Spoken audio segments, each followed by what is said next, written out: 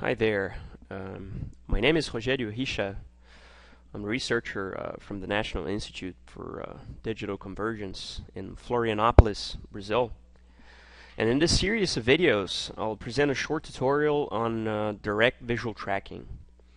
So here I'll talk about the fundamental aspects of direct visual tracking with a special focus on gradient-based methods. So I'll give a detailed mathematical derivation of the Lucas-Canady framework, and also discuss some interesting aspects of its implementation, both on the CPU and the GPU. So this material is part of a tutorial organized by Professor Adrien Bartoli. I've presented this last September at the ICIT in Clermont-Ferrand, France, with my colleague Raphael Snitman. So this is how the tutorial is going to be organized. It's divided in 3 parts. In this video, I'll talk about the fundamental assumptions behind direct visual tracking. And in part 2, I'll give a detailed derivation of the Lucas-Canady framework. So part 2 is going to be interesting for those who are not familiar with this type of technique and wish to see a more detailed step-by-step derivation of the method. And in part 3, I'll talk about implementation details. So I'll discuss my some of my C++ implementation of these methods, and I'll talk about CPU optimizations with OpenMP, and hopefully I'll have some time to include some CUDA code as well for tracking on the GPU. So let's begin with a discussion on visual tracking. Well, visual tracking, also referred to as object tracking or video tracking, can be formulated as the problem of estimating the trajectory of a target object in a scene using visual information. Well, visual information can come from different imaging sources. So we can use optical cameras, thermal cameras, ultrasound, X-ray or magnetic resonance. And visual tracking is a very hot topic because it has applications in a huge variety of problems, such as, for instance, human-computer interaction, robotics, augmented reality, in medicine and the military, just to cite a few. Okay, so how can we classify solutions available today? Elmas, in his survey on object tracking that he published in 2006, he proposed a very interesting classification. He chose to classify visual tracking methods based on 4 principal components: the target representation, the appearance model, the motion model for the target object, and the search strategy. So let's look at these components in more detail, starting with the target representation.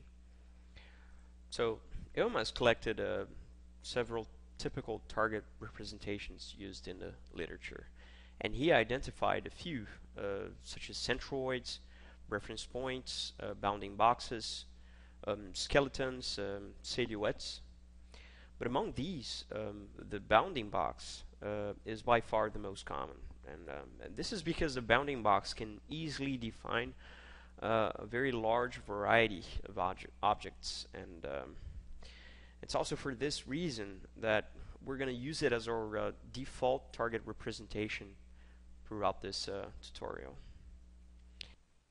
Okay, so we saw ways of representing a target, so now let's look at how to model its appearance.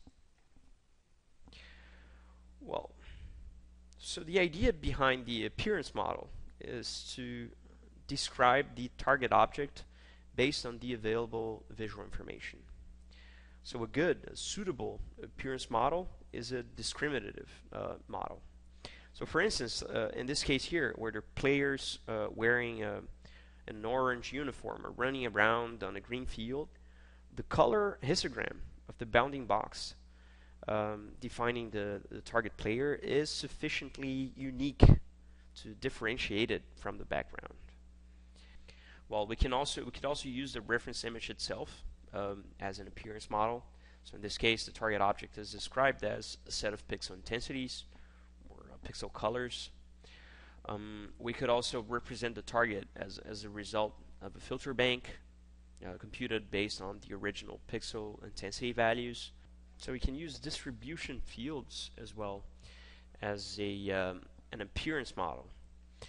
Another very popular appearance model are image features. So based on the reference image of the target object, a set of distinguishable features can be computed in order to represent the target. In certain cases, the subspace of the reference image is used to model the object's appearance. These more sophisticated models have proven to be very useful in situations where the appearance of the tracked object varies in time, and also in cases where the target object is partially occluded. A principal component analysis and dictionary-based approaches are often employed in this context. So in this video, in this first part of the tutorial, I'll focus on the first types of appearance models, which are often used in region-based tracking. And I'll leave feature-based tracking and subspace methods for another video. Okay, so region-based tracking comes from the idea of tracking a region, a portion of an image.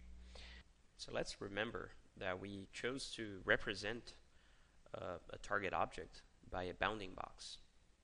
In order to track the object contained within the bounding box, we need to define a suitable appearance model, which in this case here of this plush toy, it can be the raw pixel intensities in grayscale.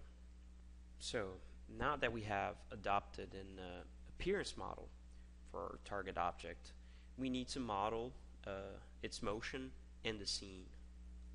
So that means that the tracking problem becomes the problem of finding the parameters of this motion model that maximizes the similarity between the reference and current images of the target object.